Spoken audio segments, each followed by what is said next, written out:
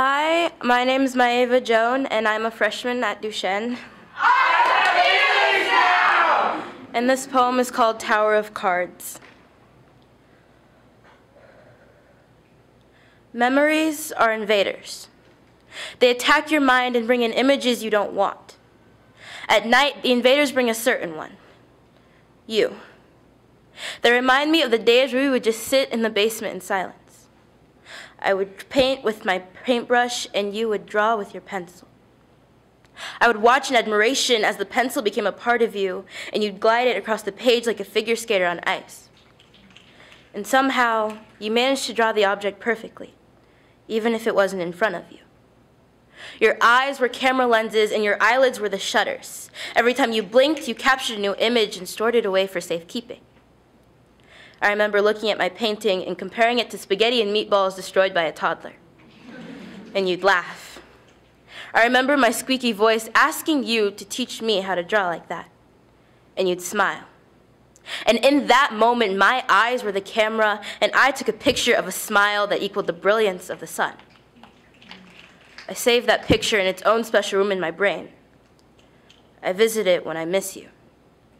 And as I lay in bed, I remember that moment, and I ask myself, why did you decide to leave?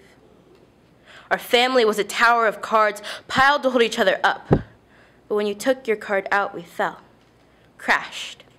Because when you lose one crucial pillar of support, you tend to collapse.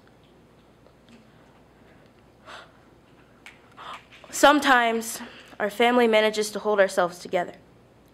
But on bad days, our resolve shatters. On those days, your beloved brother cries for you, but he won't admit it.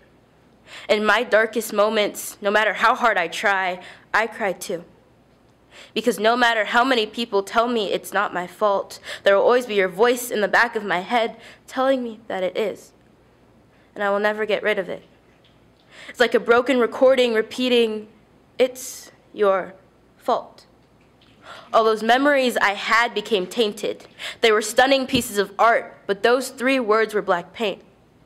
They covered the happiness. And it's not hard to believe it's my fault because I'm used to taking the blame, so this pain is nothing new. I just hope you're feeling the same pain because of all the beauty that you're missing. My creativity grew without you, but you'll never see it because you left. I just want you to know that if you ever came back, I would let you in. And we could create better memories and magnificent masterpieces. Because you will always be my brother, and I miss you.